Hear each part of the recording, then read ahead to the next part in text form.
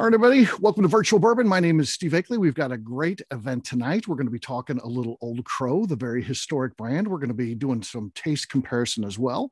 We'll taste some modern day Old Crow versus this bottle that I got here and had shipped back over from Europe from the 1970s, which should be very cool. Very interested to see how the taste compares today. And then also joining me is a legit Old Crow fan in Miss Beka Sue. So she is going to be talking a little bit about why she loves Old Crow. And when I met her, I think she had 2 bottles of bourbon. One of them was Old Crow, and that was her favorite one to go out to the bar.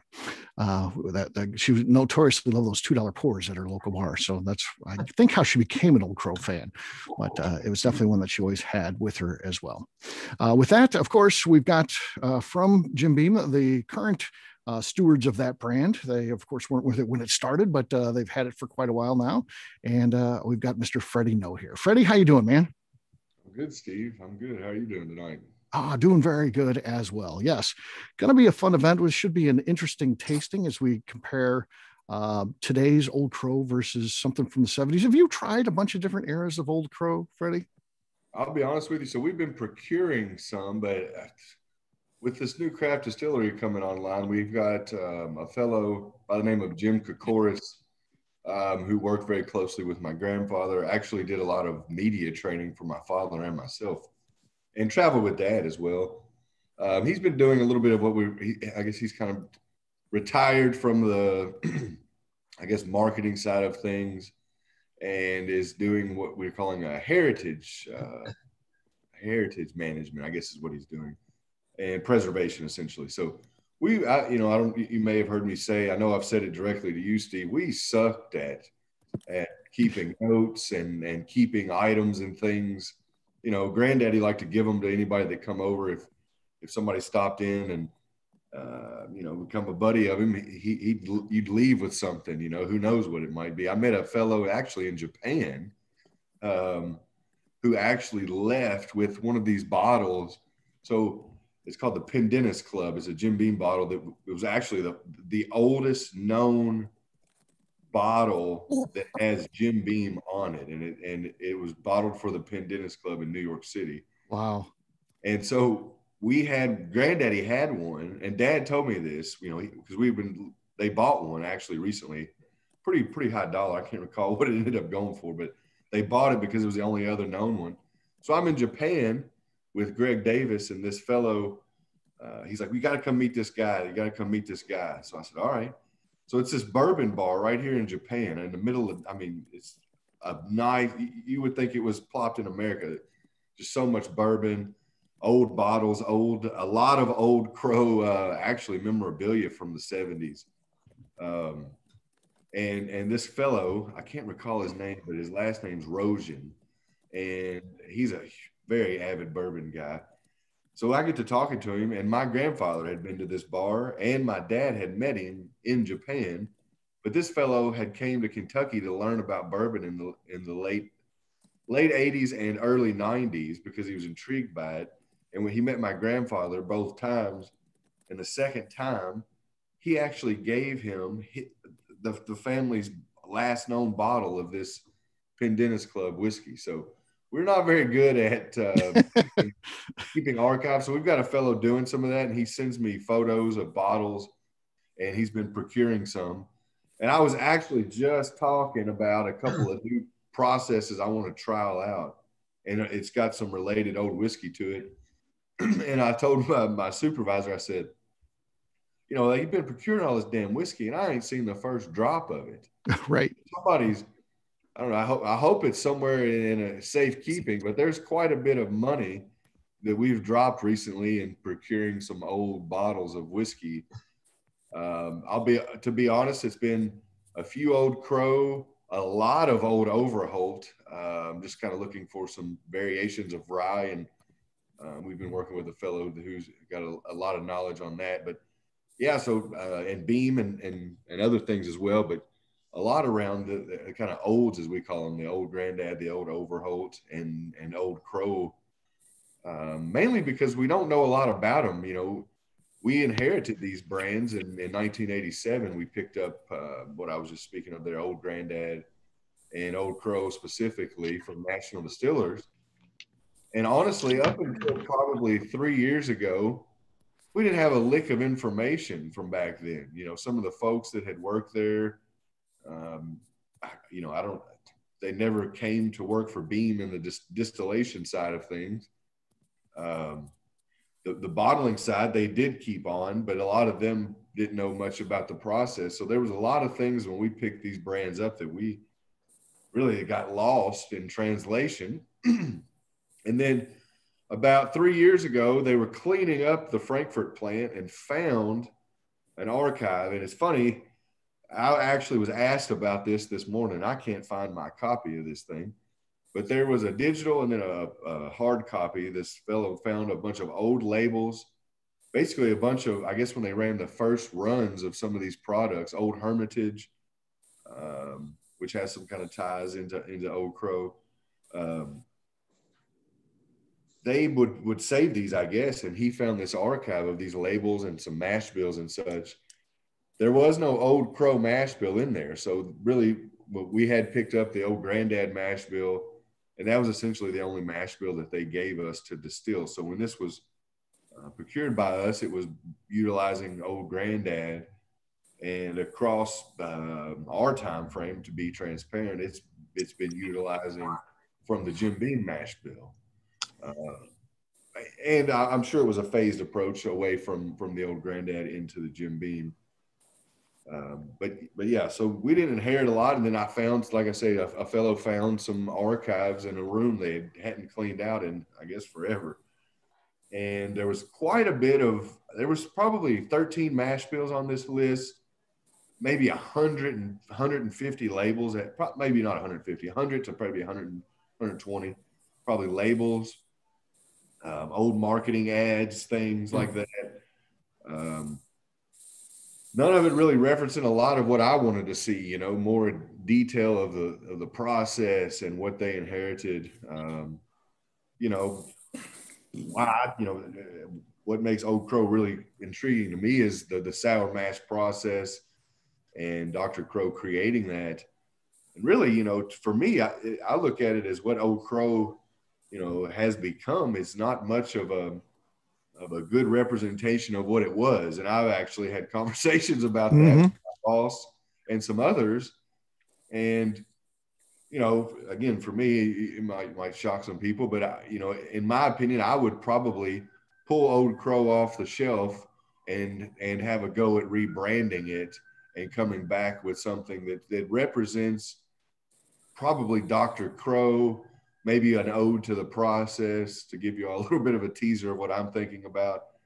Ode to that original sour mash process. But you know, just given the volume of sales that it does and the story that it could be telling, I think it would be. You know, I'd seen some labels in there. Honestly, there was a label for a 21-year-old, and someone had released. Wow.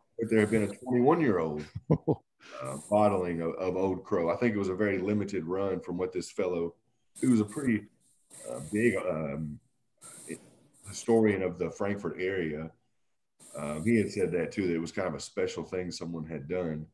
I can't recall, you know, there's a lot of that brand changed so many hands, I guess, from distiller, you know, to kind of look like what we are, custodians essentially of these brands, changed hands so many times. At one point, it was, you know, the main dog, the number one bourbon, and somewhere between the 50s and when we picked it up, it really had something they had done to change that whiskey, and it wasn't much even when we picked the brands up. So I think there's a lot of interest to me in telling and preserving the story. You know, I'm very big into the history of bourbon, and the history of the whiskey made in America should be the foundation of where whiskey and bourbon goes. And this brand, or for me, representation of a person as well, deserves probably a little more credit than we've given it. And Yeah. like I say, I kind of feel bad about that. Obviously, to defend myself, I inherited a little bit of Right. it, but even at that point, we as a You company inherited a you little were bit of five. the You were five when Beam acquired this, so it's not like anybody's pointing a finger at you here. so Yeah. so yeah, I look to hopefully give some spark and life into it. You know, bring it to, like I say, do you look back at history and see what it was standing for before? That's kind of what my point is. You look at it and see what was it standing for. What was the whiskey story really? Not what was the whiskey standing for at that time? And maybe we can reinvigorate some of that and get a good story around Dr. Crow Yeah. or Crow. Freddie, I think there's no greater testament to exactly what you're saying than Dr. Crow himself. I mean, if you go back and look, he's one of the most important people in the history of bourbon, the first person to bring science to bourbon, doing pH and keeping notes about all these things and using, not just guessing about the proof, actually, using techniques and tools to measure that. The first person to do all this. And you know what? He did this all in Kentucky, and he's not in the Kentucky Bourbon Hall of Fame. So that shows you how I think the brand reflecting on him has they had, because they go back and they get people from history and grab them, put in the Kentucky Bourbon Hall of Fame. How's Dr. Crow not in there? I agree with you. I mean, all of my ancestors are in there, and I mean, for instance, like David Beam, Jacob Beam started it. David Beam was his son. He essentially stayed there right where his dad distilled. And really didn't grow it too much, just maybe another 200 acres. Probably wouldn't be one of the more prominent names if you ask me of the top of the pile of our family, and he's in there. So I agree with you. It is definitely a reflection of the brand, kind of reflecting back on the man. That's why I brought that up. It was funny because in this meeting I brought up, reinvigorating Old Crow and in the short term, maybe pulling it off to get separate. I guess my point is, in my head, I get to a place where if you release a 21-year-old Old Crow right now, what would that really, how would that sit? Where would, there's a big disparity between what your base is and what you're releasing. So to me, I would want to pull out some of the maybe negativity, or at least some of the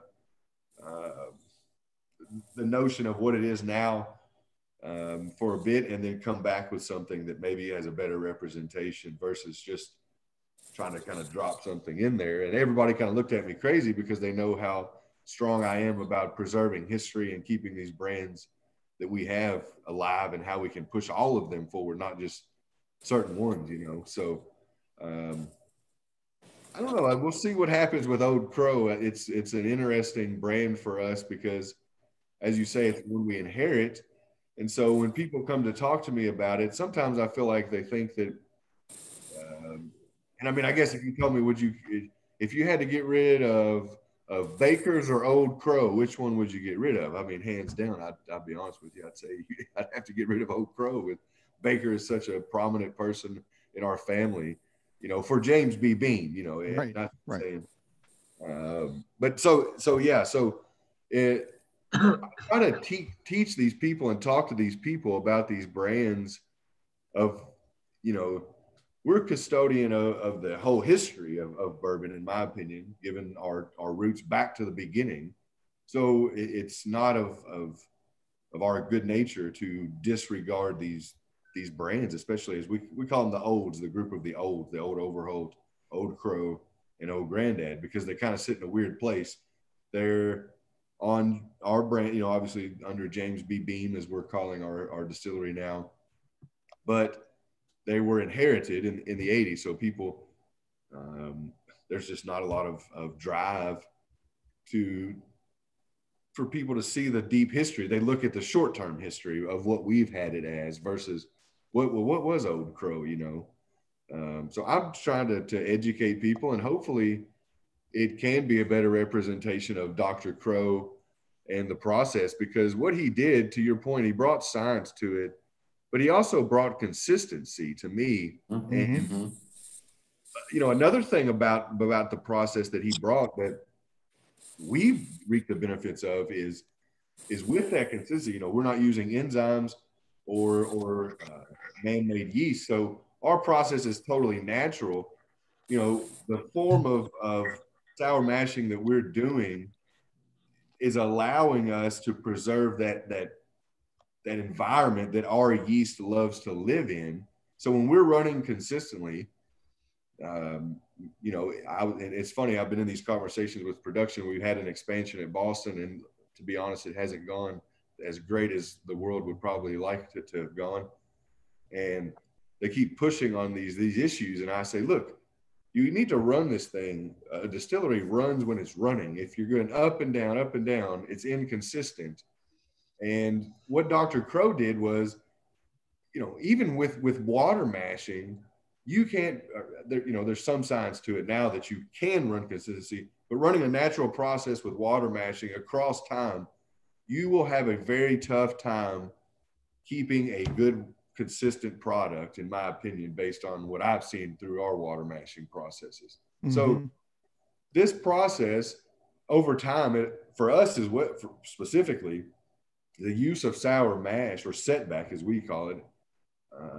And again, it's a different form than what Dr. Crow was doing, but this process, to me, it untaps some untouched yield. There's some residual starch that can always come back.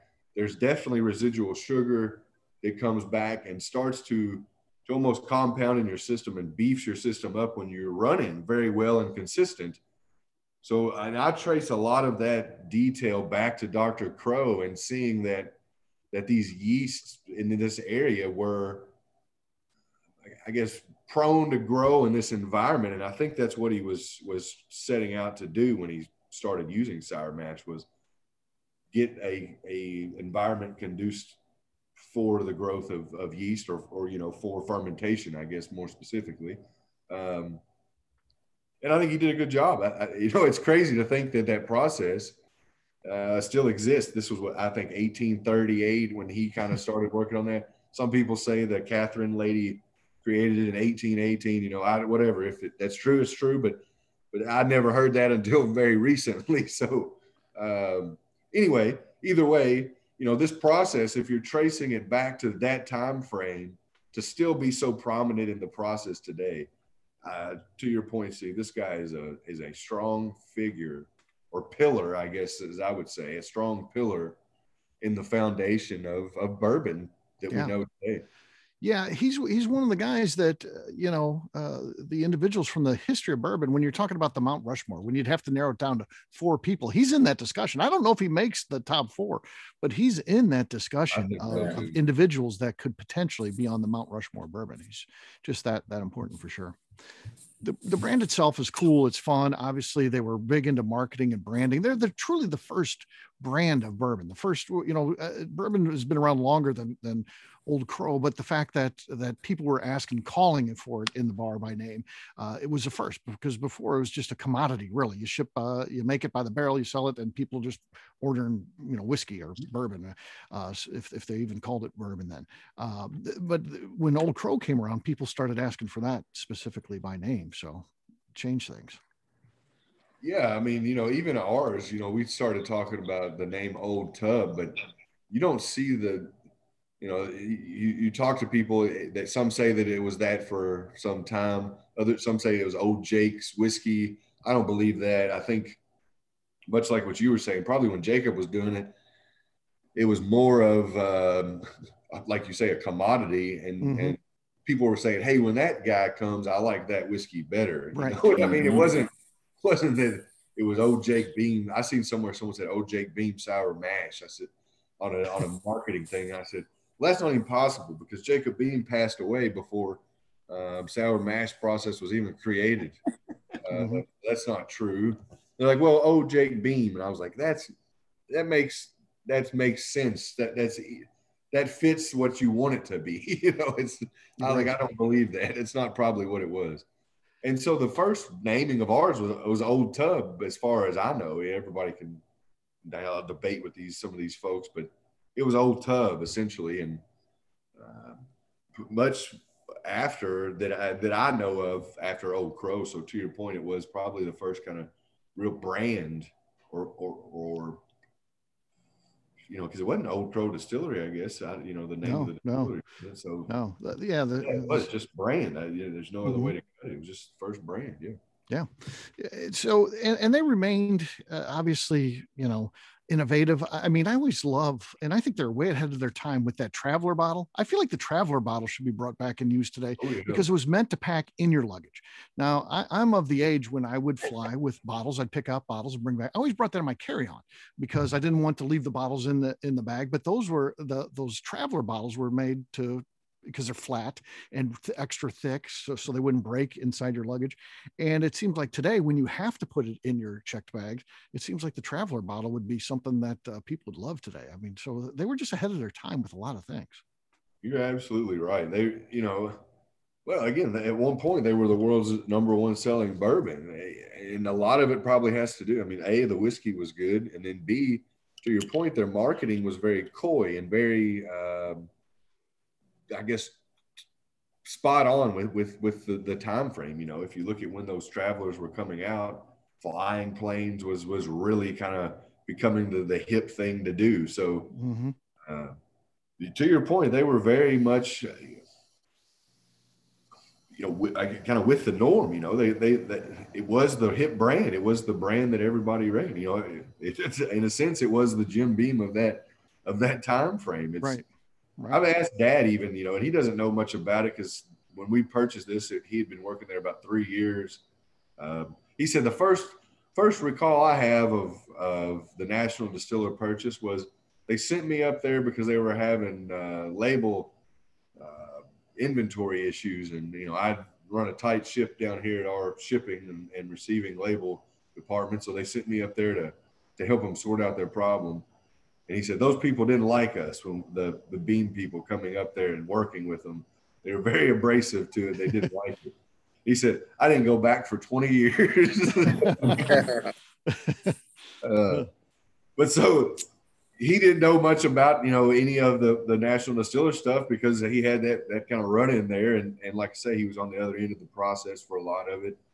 And then when he did get down in the distillery, it was just kind of embedded into our process. So I'm anxious to try this whiskey here tonight and hopefully in the future, try some of the stuff we've been procuring to get a better sense of at least what the flavor is. And then as we start to maybe mess around in this craft distillery, you get a chance to maybe tap back into something, or if you see something that pops out, maybe we get to a place where some flavor could come back from some of these old bottles. That's what I'm interested to see happen. Yeah. One last question, Freddie, and it's about the 1969 Old Crow Chessman, because a lot of people will say that's the greatest bourbon that's ever been created. And, first of all, I want to ask if you've tried it, and then, it's in that discussion, A.H. Hirsch here or Old Crow, and those are I don't know what else would be in the mix. I mean, so it's an elite company, that's for sure. I have not, but I've heard a lot of people talk about that. And honestly, one night, one of our ambassadors talked about it so much, I was starting to salivate. And I finally told him, you got to shut up about that, man. Unless you got a bottle of it, I don't want to hear any more about it. It's like, God, man, you got to try this. You got to try this. So no, I have not tried that. Yeah, we got to come up with one of those. I'm always on the lookout, and I've got some friends that are really good at tracking things down. So if we can get some, we'll get a sample your way, and I'd love to have you try that. Mine is now empty, unfortunately. It's empty, of course. Well, yeah, that does us no good, David. Nothing. It's ridiculous. David's not one of those friends that's going to be helping us. No, he's not the guy. No, he's not the guy. No, yeah, he can show us empties. Yeah, here you go. This was so good, Freddie. It was delicious. Turn that one into a line. Add to that list of comments that, again, I still haven't tasted it. So, okay. There you go. I think Miss Becca Sue has some samples because I've always given her some, and yeah, I think she does. I still got those, Steve. Even from the very first one that you sent me, I still have a little bit left, and then you sent me a second one because I loved it so much. Right. And so I've got 2 little sample bottles of it. But I am willing to share. There you go. So Miss Becca Sue has tried something that Freddie Noe has not. Yeah, how about that? Alternate dimension is this. I've got 1967 Jim Beam that was in the Alaska decanter. Wow. Nice. 1967, Alaska. Okay. That's cool. That's one. very cool. Yeah. That must have been the year for states because I have a 67. I've got several of them. As a matter of fact, I've got one for you, Freddie. I've got Kentucky. The Kentucky, the one that says the bluegrass state. It's cool. So I'll be bringing that to you next time we hang out. If you can see it now, here's the decanter. The Alaska one. Okay. That's a cool one. Yeah. Very cool. All right. I think, Miss Beka Sue, I'd like for you to lead us on the modern tasting. So if you guys want to pull out your bottle that says 2020 Old Crow, that's the one we're going to try first because that's our control. This will be the finest thing you taste this evening. We hope not. Hopefully, I haven't tried tonight's offering, so I like to try it with you guys. So, but Miss Beka Sue is famously a fan of Old Crow. I know you were having some connection issues and you were dropping on and off. I don't know if you heard. I was talking about that at the beginning. The fact that you are a legit Old Crow fan. When we met, I said you had 2 bottles and one of them was Old Crow. She's also a legit drunk. So that's her husband, Royce Daly. It's me and all of my my 87-year-old alcoholics that we just go and hang out in the liquor store and buy ourselves some Old Crow. So frankly, Freddie's saying that he wants to pull them all. There may be another type of uprising happening in the world if that happens. And I'm just throwing it out there. Miss Beka Sue and a bunch of 87-year-olds, as she's just stated. That'd be a tough group to deal with. Yeah. Cross security quick. Yeah. I'm just putting the warning out there. Okay. All right. You got your 2020 there too, Freddie? I got it right here. Okay. All right. What do you guys get on the nose on this one? I can get that peanut brittle, kind of like you do in a lot of the Jim Beam stuff, almost. Yeah. Yeah, I'd agree with that. I think I get just talking process wise for us, the difference in Old Crow. We pull a little bit different of a profile than what we do for Jim Beam. As I said, the majority of this is coming from the Jim Beam mash bill, obviously, today. We do what we call a vertical cross-section on Jim Beam, which is essentially a blend that lands of the entire warehouse that lands just a little bit under center. So just maybe 2 ricks or 2 tiers below center is how we profile it. Okay. This one pulls a little bit higher from that warehouse. I think that's where you start to pick up some of that differentiation for me. I would have to go back to our blenders and ask them exactly what they put this profile at. Okay. I would say probably maybe 5th floor if I had to guess back and looking at the graph. But again, like I say, Jim Beam coming in that bottom area of the 4th floor, bottom tier there where we kind of aim for. You're getting some good notes on the nose here. Honeysuckle, Nutter Butter cookies, peanut brittle, honey. It's not as bad as everyone thinks it Candy is. corn. A lot of people have tried this just because I've talked it up so much. And a lot of them are, Dana the Dreamer 6, she drinks it exclusively now. It's not as bad as people think it is, Ms. Beka Sue. Everyone thinks it's going to be disgusting. No, but I've had some other stuff that I can barely, it is only 80 proof, so like that helps. But there's some stuff I could barely even stomach. Okay. Let's give it a taste and see what we think here. Yeah, it's nice. For me, it picks up a little more on those notes you guys are calling out, that kind of like, I call it like a darker sweet color, like that peanut brittle. Like I say, kind of attributing that to being a little bit higher. To me, at Jim Beam at this very similar age, it's just a corn sweet bomb that goes off. So I actually like this pretty well myself. I would say the price. A lot of blackberry on the nose there. It's going to be very. At all. No. I've got a thumbs up from my husband. He said he doesn't hate this at all, and that he would not throw this off of a balcony like he did some Kentucky gentlemen over the weekend. So, I think that's a good review. That's a good time. That's a good time. walk in the cabin in Gatlinburg, and this guy standing there with a handle of Kentucky Gentleman. I said, "Hey, can I see that really quick?" And he hands it to me, and I just threw it out the door over the balcony. Like, life is way too fucking short for that. We don't need that around here. And he Sounds handed like him a bottle of Neely. I would not throw this off the balcony though. It's Okay. good. Everyone thinks Yeah. I've been crazy for years. Pretty good. Dang good. It's good. That is absolutely your tagline. I did not throw this off a balcony. That Exactly. It's a non-balcony throw. Yeah. It's t-shirts, I can see it all. mhm. I wouldn't throw this off a balcony. Old Crow. Old Crow. It's kind of like It's a new tagline. when you're eating Cracker Jacks and you hit that one peanut that's just got a lot of sugar on it and it's just totally over caramelized, but it's really nice and nutty and sweet. Mm-hmm. Yeah. Yeah. I mean, The best part about this is you can buy it in the store for like $8.95, yeah. and She's it not tastes wrong. pretty good. You can get you can just get a whiskey water in a bar also for like $2.50. So Yeah. it's a cheap drink that's actually, I think it's delicious. Not bad at all. Agree. Mhm. And Like it. it's always on the shelf. You don't have to stand in a line to wait for it. That's what Right. I like. Exactly. You can stay hydrated without You just have to wait in overdrinking. the COVID line to check out. That's the only line. 6 feet distance to check out. Freddie, do you guys have any demographics on how the average age of an Old Crow drinker is? You know what? I looked. I wanted to share some really cool facts with you guys tonight, but to be honest, it's not even on our damn our readout. It doesn't.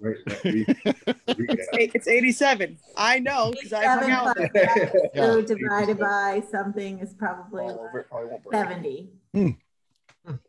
It's plastic. But to be plastic fair, Little bottles. Book isn't on the list, and neither was Baker. So Okay. No bakers on there. Huh.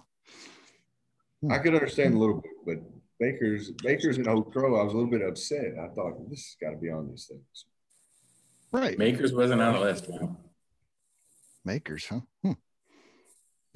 Yeah. Okay. It's good. I mean, when you factor in the fact of the cost, again, $8 a bottle, it's For $7.50? yeah. You can get a liter for under $10. Freddie, how the hell do you make money at $8 a Exactly. Hey, we don't make much, I'll tell you. That's the conversation that always comes up is, why are we selling Old Crow? We don't make any money on Old Crow. And I'm like, well. Because the I don't people know. want it. I don't That's understand right. it either. Exactly. I'll tell you what. $10 a liter. I'll tell you what, Jeez. though, Freddie, it does hold up a lot of space on the shelf. So it's there. It's taking up space. You don't have to promote it, advertise it. People know what it is. I mean, it's not a bad gig. So yeah, I could see why you'd want it there. But yeah, you're definitely not making much. There's no way you're getting rich off of Old Crow. It's Lord, definitely Lord have mercy. Yeah. I mean, what percentage of the price of a bottle is tax? Half? over half, actually. Yeah. So Yeah. Yeah. The distributors, Well, three ways with the distributor, liquor store, and yourself. yeah. Or Right. in my case, I wish myself, but the Yeah. company. You guys are probably getting paid the least profit wise. Government Yeah. makes more than you, Oh, the yeah. distributor and the liquor store. Yeah. On you're this probably making particular- a buck a fifth. What's crazy is in this industry is it's almost like one of the only ones where if the cost of something, the manufacturer's suggested retail price is this, you can just totally disregard it and do almost whatever the hell you want. You know what I mean? That's Like it's one that there's the biggest disparity, I guess is what I would say. Yeah. Other than that and the guys coming door to door selling you things, you know, the MSRP of what they're giving you is always way higher than what you're paying for it. But other than that, it usually doesn't align. But to your point, yeah, we're getting the short end of the stick. Yeah. Yep. Wow. Let's see what we've got on this Old Crow. This is on the interesting. 70s version. This is age stated 6 years is what 6 years. 6 years is what the bottle says on this one. Freddie, what's current Old Crow? Are you able to disclose that? It's 4. Yeah, it's right at 4. 4 years. Okay. So as I was saying earlier, basically it's very similar to Jim Beam. We process it very, very similar. It goes into the barrel at just a little bit different barrel proof. But outside of that, where we differentiate as well is just Jim Beam comes at just a little bit lower, a little bit under the center cut. This would be coming out of just a little bit above it. And I was actually surprised at how much, again, I hadn't tasted Old Crow in a while, how much that kind of corn sweetness that I pick up on Jim Beam isn't present. So,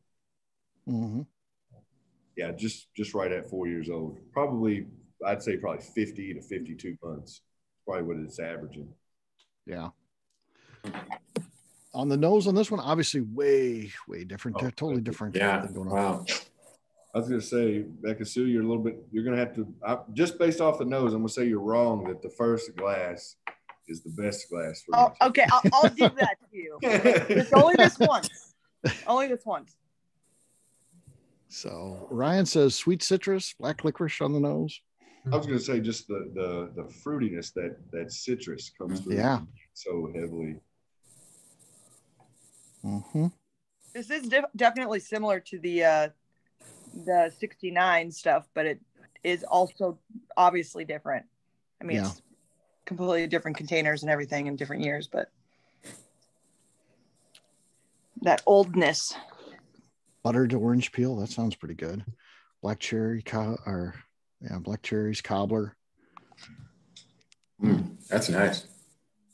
You can just see the viscosity in the glass. It's just way. It's so different, isn't it? Yeah. Wow. Yeah, look at the way that just hangs down the glass. Yeah. Amazing. The color was more caramel too. Yeah. Yeah. I just don't see this being. Color's definitely better. I agree. Yeah. Like we did the old Jim Beam tasting, to me, this is probably one of those where the whiskey that's in this bottle, I'm going to guess is a little bit older than 6 years old if I had to stab at it. Yeah. Yeah, you're probably right.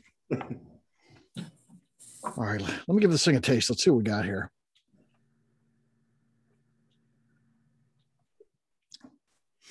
Yeah, that's good. Kind of leathery and baked goods and some cherries in there. Yeah. It's really smooth too. Yeah. Wow. You guys remember those orange marshmallow peanuts? Yeah. Like oh, yeah. I do pick up a lot of like black cherry. Yeah. Yeah, me too. Peanut marshmallows, yeah. Circus peanuts. No, it's funny because I do love circus peanuts, so it would make sense why I love them so much. Yeah, Miss Beka Sue, you have to admit, the second class it's better. But only by a little. Only by a little, okay. That's really nice. I drink that a lot. Yeah. All right, Bob, I'm going to have to say something. I'm disappointed that all night, for some reason, I thought you were wearing a Dale Earnhardt hat, and I just realized it's not a Dale Earnhardt hat. I could barely see it. It dipped down, and it looked kind of like the symbol of a 3, and I was like, man, my dad's going to be fired up when I tell him there's a guy wearing a Dale Earnhardt hat on. Yeah, Freddie. No, well, there you go. There's the car. Tim. Ryan's got it. Yep. It's a White Sox hat, and they actually may be a baseball team this year. With our own coach, Tony La Russa. Yeah. Yeah. Who I think was drinking some of the Old Crow with Beka Sue. Amongst other things. He might have been, yeah. One of those 87-year-olds. It's surprising who you meet in the liquor aisle. Yeah. Outside the liquor store in Sparta. That's where I pick her up every day after work. That's nice. So you guys can't reverse engineer that or kind of do any? We can. There's two things with it. Number one, there's a compound that I'm guessing through the glass. I'm not sure if it was some kind of coating or something that over time becomes more present in whiskey, and it tends to round out some of these other compounds that we'd be looking at. The second piece, the depth that we look at our whiskey today, this whiskey would map very similar to what we have, because what we're looking at is at this point very kind of broad details of certain things. It's more a sensorial approach to what we do. Now Suntory, so we look at about 13 compounds. Suntory looks at 120. Wow. We could send it to them, but then again, the big thing there is 13 is probably not enough, but 120 is probably overkill. So how do you replicate that? I don't know. I honestly haven't had a lot of conversations with Suntory since the COVID thing hit. They have a very extensive vintage whiskey collection as well. I was wanting to work with them on collaborating on some of this stuff. And they sent me some bottles that they procured of like Jim Beam Black, which is my dad's favorite. The original Jim Beam Black from 1976, 1975, 101 month, 90 proof. They sent me 3 bottles. I said, hey, or actually I seen all this vintage whiskey and I said, hey, we're looking at some of this stuff for Dad's kind of legacy product and getting some inspiration. They're like, what was it that he liked the best? And I said what it was. And by the time I got back from Japan, those bottles were pretty much there waiting for us. So they collect that whiskey and they know, they even share differences in their whiskey processes over time of, taste this, this is the reason we change this part of our process and things like that. So hoping to tap into more of that, and we could get a very good map of what this whiskey is.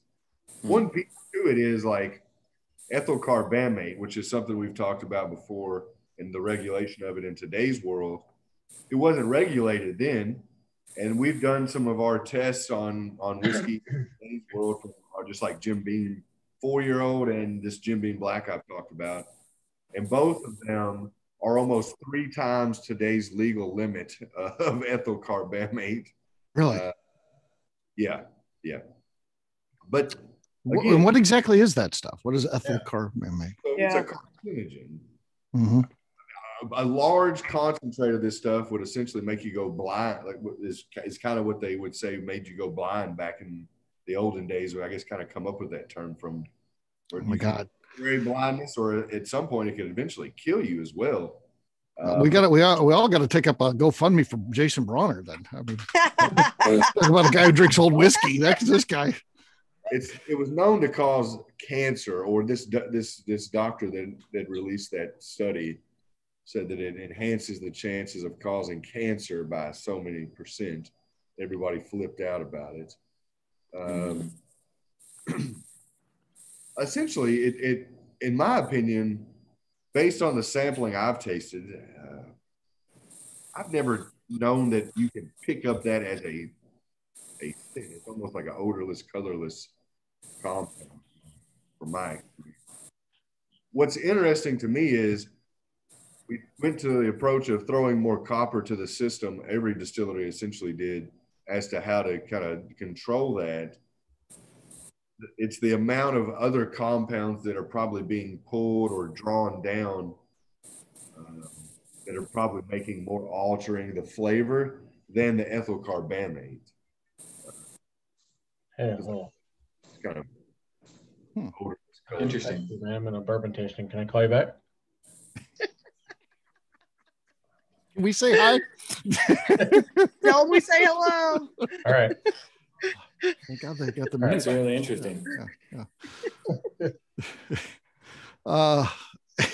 Does anybody have any questions for Freddie? We always like to save some time at the end for questions for Freddie. Maybe that call in was to Tim. There was a question for Freddie. So that was Junior. Oh gosh, yeah. That 70s Old Crow is pretty darn good. I like it is. Yes, that is some good drinking whiskey for sure. That's some pretty darn good whiskey. Mm-hmm. Mm-hmm. Especially 86 proof. Yep, 86 proof, and it is some good stuff. Freddie, what are some of the drivers that make whiskey from And I know we've talked about this on other events, but we have a different group here. Something in the 70s. Why do we have this affinity? Is it just a mind thing, or is there things that really make it taste different? A little bit of both. One thing that I've touched on before is fermentation time. In today's world, especially for us, we're running a very steady process that is running 24/7. We run one fermentation temperature. In the olden days, they may shut down, for 1 day this week, 4 days next week, 2 days the week after, and they were setting fermentation and running different fermentation times to achieve those. And with that, you get a lot of different flavor of whiskey. Some of that stuff that I let you and Royce taste the other day, that was one specific fermentation. I've got another product that everything's very identical, is actually identical, except for fermentation time was extended for 16 hours. And the flavor development at a younger age goes to two totally different places, or starts to go into different directions. So I think fermentation time, inconsistency probably has a lot more to do with it. When we start a cook today, we have the steam capability to do that. When Granddaddy was cooking and some of these old distilleries, as whiskey was getting more popular, they were probably pushing to their capacity limits. And when you started to cook, you might have to slow the still down a little bit to have enough steam to do both and keep everything moving. So just the inconsistencies, I think that coupled with fermentation, and then, like I said, this addition of copper or addition to areas of process within the bourbon making to control this carcinogen, probably has what's altered it. So I would say there's probably a little bit of nostalgia there. Like I said, if you look at it on our whiskey mapping of today, it's not extremely differentiated. It is differentiated, but not an extreme amount. And right. If you taste it side by side, you do pick up quite a bit of difference. Again, do we know this is, if we tasted this next to 6-year-old whiskey, or, I guess in reality, if we knew exactly what age this was and we tasted it against whiskey of the same age, it probably would still be different. I think that's part of the art of making whiskey is no two barrels are ever the same, in my opinion. Right. There's that art of it. But I think there's just so many different, maybe uncontrolled levers that drove these products probably to different areas than where we're at today. And even, some of the things they maybe accidentally tapped upon that created these brands, we've kind of honed our process in to be what it is. So, and I would say most distilleries, as they've grown in size, did the same thing. They honed their process in and started to eliminate the variables.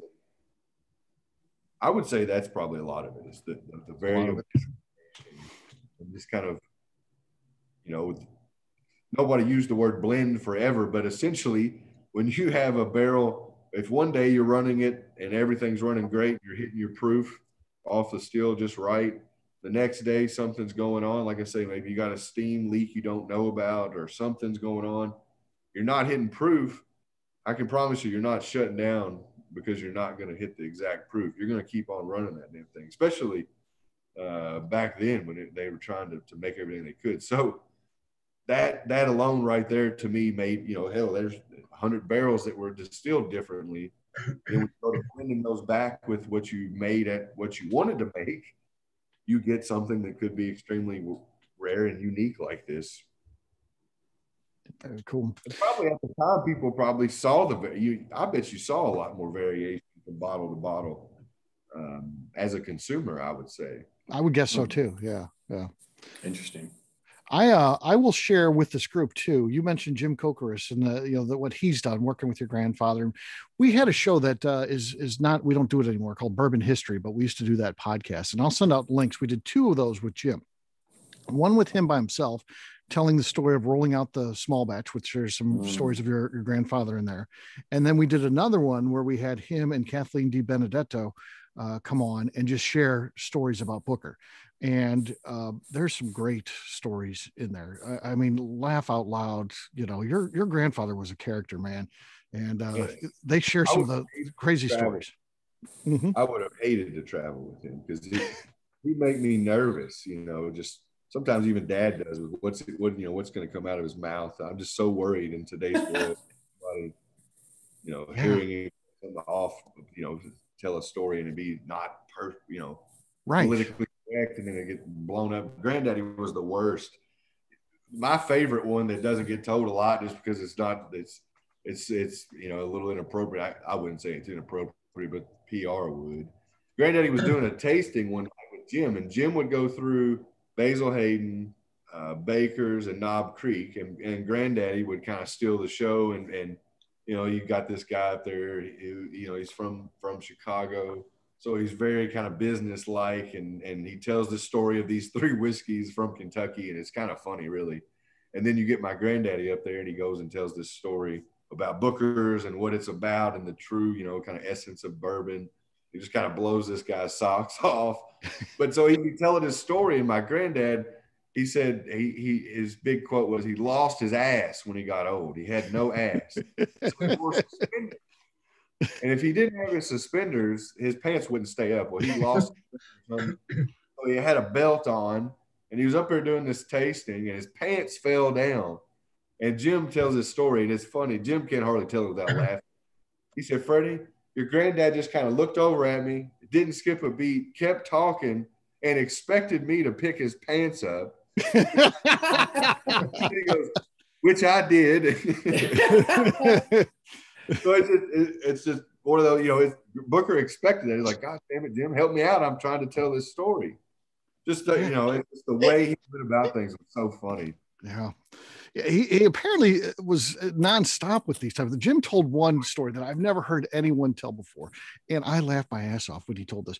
He was at one of these tastings in Albuquerque, New Mexico, and as they get done with the presentation, all that, and they go to the Q&A part, and he says, before we open up to questions, he says, Booker says, I've got a question for you guys. Does anyone else have problem urinating at this high altitude other than me? And she was like, what are you doing? You can't say that. Why would you ask that? And I can just imagine him just doing his own thing, just up there, but people loved your grandfather. When your grandfather, he changed what a master distiller is. That tour changed the role of a master distiller. They became not the person that just made the whiskey, but the face of a brand. Storytellers. Yeah. So great stuff. Great stuff. Anybody, obviously a great opportunity here, very small, intimate group opportunity to ask Freddie any questions. Yeah, Freddie, thanks for being here tonight, bud. It's coming from such a legacy family. What's one of your favorite stories growing up, you personally, around everything? Let's see, growing up around, my favorite stories obviously would be fishing with my grandfather at the lakes as a kid, but one more is kind of specific. I remember we had this, the 200th anniversary celebration, which I would have been 8, 9. And basically they had this big party for 200 years of making whiskey. And I just remember Granddaddy being so excited for this thing and it just being this big deal to him so much. And then we went down there and it was just a big party. And I just remember how much he cared about people being there and celebrating the 200th anniversary. And then at the end of it, he tried to get me to go up on this stage with him and do a toast. And I wouldn't go, but he was damn adamant that I was going with him. So there's like photos of me up there with him, and I'm like screaming, bawling, crying because I didn't want to be in front of all these people. But the backstory of it was I actually remember so much about that because really it's one of the things that kind of sparked my interest in starting to understand, what my family was doing, making whiskey. So, because like I said, I had been there a lot, but not in an environment like that. And it just was so important to him about this celebration. And now, obviously, I know why it was so important. Mm-hmm. Yeah. So, yeah, I'd say that'd be one of my favorite. But fishing with him, it was always, he wanted people to be so interested. He'd make it a game, you know, who could catch the most fish. You know, he'd do something for the adults. He'd have one thing. He might have a fishing lure or something for if kids were, you know, me or my buddies or his buddies' grandkids were with us. He always just wanted everybody to have a good time. And that was the big thing for me, just being around him. He was just so full of life. It was pretty crazy. Like, it was just a walking documentary, just the goofy stuff. Dad's would be him talking about, telling the doctor he had high blood sugar, and he said, "Doc, I figured out I need to drink more whiskey." And the doctor was like, "You're crazy." No way. He said, "I swear, I take a drink of whiskey and my blood sugar goes down instantly." And so the doctor said, "Come on down, I'll show you what happens." So I guess there's some kind of process when you do take a drink, it does lower your blood sugar initially, but then about 30 minutes later, it actually fucking skyrockets. It spikes. So he said, "Come on down, Booker." So Booker pours a drink, takes it, you know, and then they do his blood sugar. And you know, he's like, "I see, told you. And Granddaddy's like, "Yeah, I'm going back." You know, no, just wait. Sit here, Booker. Tell me about your day. And, you know, he goes through something with him, and they check it again, and it was like off the fucking charts. So Granddaddy, I mean, he was pissed. Dad said he was just madder than hell because he thought he'd figured it out. Whiskey was the solution. I remember him telling my grandmother, who she's still alive, my mom's mom, at gatherings for Christmas and things, he'd say, "You know, come on, Beulah, I'm diabetic as well. It's natural sugar. Whiskey's natural sugar. It's not as bad for you." He'd be like, "Booker, I'm not doing it. But he'd say, "It's natural sugar. It's not as bad for you." It doesn't affect your diabetes as much. So here's my impossible question for you to answer probably. What is your favorite bourbon? Oh, yeah, that's a toughie. I have one, you know, because it's probably asking you, if you ask me what my favorite food is, my wife's like, you're the most difficult person ever because you don't have a favorite. But I don't. If you told me I had to eat fried chicken every day for the rest of my life, I'd be pissed to a degree, you know. Same with bourbon. If you told me I had to drink Jim Beam or Jim Beam White Label, I wouldn't be pissed, but I'd be like, man, I don't get to drink these other ones. So with that, I'll say I drink Knob Creek more than the rest. I'll just say that. But I wouldn't. Pretty good. Oh, I like that, Tim. Nice. Yeah, I would say I lean to Knob Creek a little bit more than the others. Probably followed by Jim Beam Black, and then maybe Baker's right there, probably mixed in there as well. So I've got a question. Since you brought up Knob Creek, how the heck do you have such a stock of amazing Knob Creek aged 14, 15 years, sold at ridiculously cheap prices for a bourbon that old and great? Well, it's sold at ridiculously cheap prices. I would say if you look at our portfolio, you'd probably say that about 99%, other than probably Booker's and Little Book, you would probably say the rest of it is sold at a discount for its value. Yeah, absolutely. Not big for sure. It's good for, I would say. So you may see some brands that we have and some whiskeys we have coming out push that mark higher. But I can promise you, generally speaking, across the board, our goal, and it's our first family billboard ever, the first ever Beam family ad was Beam whiskey, no finer quality or no finer whiskey in all this world, yet moderately priced. And that was the whole point, was to make good, high quality whiskey and to offer it at a moderate price for everybody to enjoy. So that's kind of been the process. That's why we have it. Price point wise, as far as how we have it, we did get into a stink where we lost 9-year Knob Creek as a season. I don't want to really get into that rabbit hole, but to be honest, we had a couple of dumbasses go off on their own and make some decisions. And when people of better knowledge value became involved, it was too fucking late. So we had to de-age it. But with that, we were still aging to 9-year profile. That was something my dad was very adamant about. I was very adamant about that no matter what, we take the age off. we still have to utilize this older whiskey.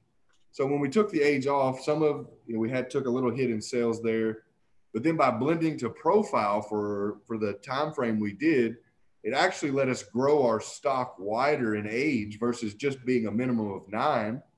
We were starting to use 11 and 12 with 8 and over, definitely nothing under the age of like 7 years, 8 months, I think was the bottom line. And we were hitting this 9-year profile. So then when we push and push and push, we get the age statement back on, all of a sudden you have this capacity that allows you to do a 12-year-old release. And then as you see, a couple years later, let's do a 15 as well. Because of that moderately priced, it's going to kind of be line price with the rest of the segment of Knob Creek. And that's where you see it. And yeah, luckily that it worked out well. It gave us a chance to, while it was an eyesore for sure, I think it gave us a better chance to get our inventory in a good place and hopefully bring value to Knob Creek. I hope by asking you like those older expressions and like that we're pushing that way versus pushing away from age. So that was a big thing for me, is get back to that age statement, because it was our oldest age product and it stood for that 9-year mark. And it's important to what Knob Creek stands for. So by pushing back to that, I liked it because it gave me a chance to mess with some of the whiskey writers who say we don't blend to profiles. It's almost, now as you hear me tell that story, it's kind of like, hopefully lights are going off of, wow, they were actually blending to a profile and not just saying they were going to hit 9 years and putting 8 years and 6 months to give them a cap. We were actually blending with, like I say, 10 and 11. Nothing, 12 years old, maybe a couple of times, but generally we were staying in that's 8 to 11 year mark and making our profile. So once it freed up, it gave us the chance to commercialize it on its own in those quantities. Nice. Awesome. Hey, Freddie, Any other speaking questions? about that, yeah, Go ahead. just curious, how's Dad doing, by the way, number one? And number two, it's nice to see that you guys still got some call over bookers. And while we all missed a 4th edition this year, it's nice seeing that, hey, I still got the power over, even though the big company's there, and looking forward to seeing what's coming up for 2021. Yeah, I mean, it's funny, a guy who's going to be my manager for this craft distillery, when this thing come out, he said, it's good to see that, because I tell people Freddie and Fred are here a lot to protect the legacy, to make sure this vision from a founder is living on. And he said, the day that I come to work and see that something that really is adamant on this founding vision is not, is shifting away from that, he said, I don't know what I'm going to do. So to see that still reigns true today, I'm excited to see. And it means a lot for me too, because it shows that there's a great relationship between the company and our legacy, and that they respect what we've done and where we've come. And yeah, I mean, it sucks. We kind of got to that point. We've been teetering on it, to be quite frank, for maybe a year or so, but the quality was still of par. It just happened that one time that the oh shit button had to get pushed, and we pushed it. The company come listening, so I was excited about it. But Dad's doing good. He's had a little bit of health things going on, but he's lost some weight, getting in good health, and hopefully he's a little bit scared of COVID as well, just with some of his risks. But outside of that, he's in good spirits. He does miss getting out and talking to people. And seeing people. That's what he loved to do, was travel. He liked getting in these different cities and seeing how people in Phoenix, St. Louis, Seattle, how they were consuming our brands, what they were saying about other whiskeys they liked. So it kind of come to us, he'd been talking about easing into retirement, but with COVID, it kind of gave him a quick slap in the face of what retirement's going to look like. And at first, I'll be honest, I think he was having a little bit of he was going into DTs of not being out on the road and, having that social interaction. Even myself, though, to be honest, going from traveling and being in meetings a lot with people, and then kind of going to switching into being on the phone or, stuck here. with my lovely family, which I love, but not fun. To say, it gave your mom an interest and insight of what retirement looks like. And honey, it's for better, for worse, but not for lunch. Come on, you got to get back on the road, Fred. Let's go. She didn't like that either. She didn't like it either. So yeah, but no, I think everything he's doing good. He's hopefully here, he's been stepping away a little bit from work. I told him to relax. He gets fired up real quick. I said, man, you need to sit back and relax. Yeah. So hopefully he's taking a little break.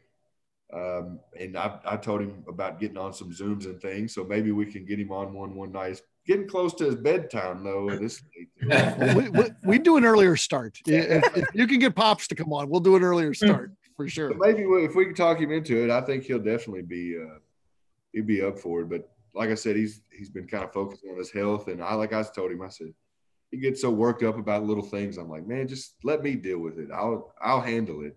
I don't have to get worked up to get the point across. I can make 6 or 7 phone calls and make other people make some moves. I got a big team now. We're good.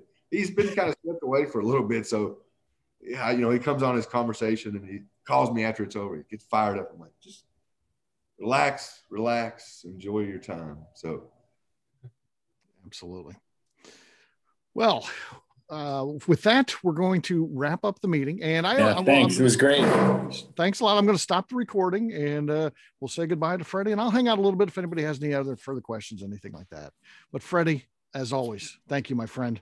Really appreciate it. It was great. Thanks, Freddie. Really good stuff. Thanks, Steve. Thank you. Thanks, everybody. Thanks. And thank you, Miss Beka Sue. Thanks, Freddie. Thanks, Freddie. All right. Glad I could join tonight.